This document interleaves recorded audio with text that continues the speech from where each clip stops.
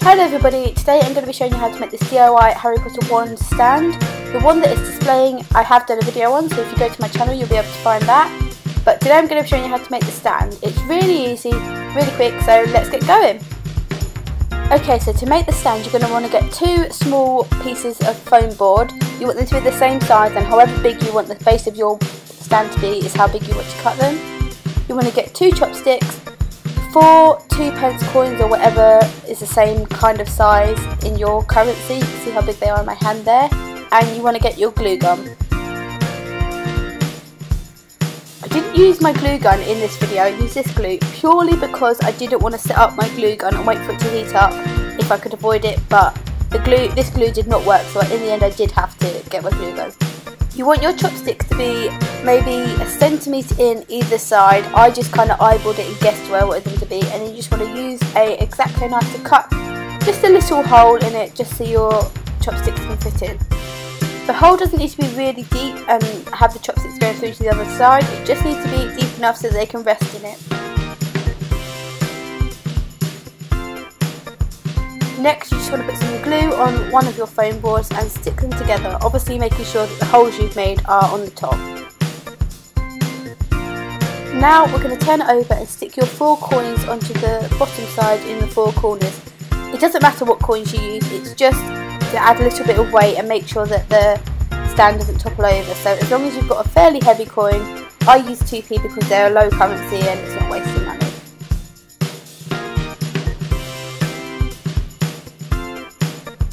This stage isn't necessary. I've got this garden support cone stuff.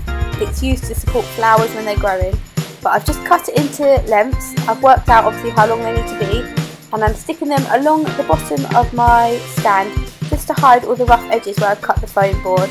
I'll leave a link to what it is in the description box, but it's really cheap if you buy it on Amazon or eBay. This glue is working really fine at this stage. It's just when it comes to sticking in the chopsticks that it doesn't work. I've poured a little bit of it into the holes and then I put the chopsticks in. It doesn't set for some reason, so just do the same thing but use a glue gun instead. Put them in. You'll have to hold them for a minute to support them, and then I've just put a little bit of glue onto the chopsticks just to stick them together. But again, just do the whole thing exactly as I have, just use a glue gun instead. Also, I didn't mention, I've stuck the chopsticks with the pointy end into the little holes that I've made. You can probably do it the other way, but that way works best for me.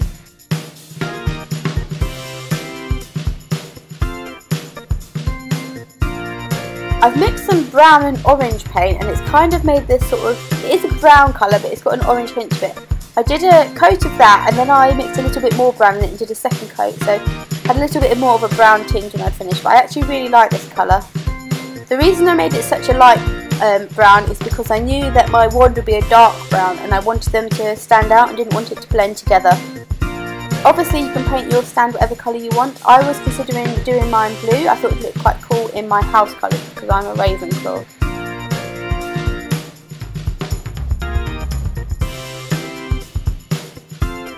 Okay, so when I'd given it the second coat and painted the bottom bit black and just finished it off, this is what it looked like. I didn't film all this because I didn't feel it was necessary. You obviously all know how to paint, so I just thought I'd skip to the end. It's not the neatest finish, the glue doesn't look perfect, but that doesn't bother me. Obviously, if you would like it to look more neat, just spend a little bit more time with the glue. But overall, I'm pretty happy with how it turned out. So here is my stand sitting on my shelf displaying my wand. I made the Elder Wand from Harry Potter. If you would like to see how I made this, there was a tutorial on my channel, so go check that out if you'd like to have a go. I think it looks really cool. The wand sits in the stand really nicely. I struggled to put it back in because I was looking through the camera, but I'm really happy with how it turned out. If you have a go at this, please send me some pictures. The links to my Twitter and Pinterest and stuff will be in the description box. So good luck if you do have a go, and I will see you later.